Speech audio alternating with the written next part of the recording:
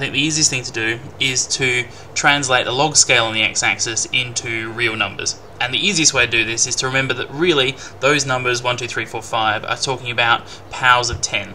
So this one here reads 10 to the power of 0, 10 to the power of 1, 10 to the power of 2, 10 to the power of 3, 10 to the power of 4, etc.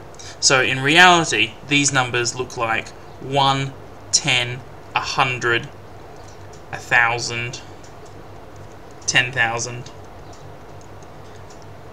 100,000, a million, 10 million.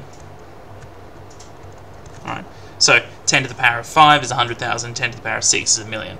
And you could do this on your calculator. Just put in 10 little hat_6 and that will give out whatever number is meant to go here.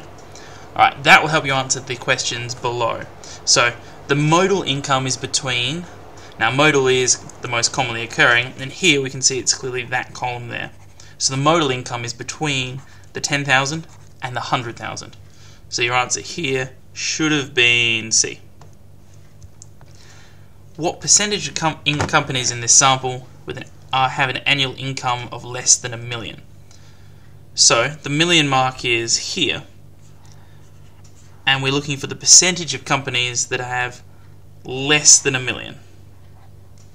Right. So in total there are 34 companies, and the number of them with annual incomes of less than $1 million is 31.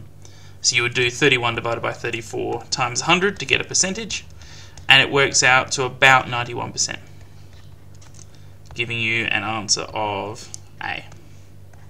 Alright, please do keep the questions coming. Good work in starting your revision, and I hope you continue the next couple of days.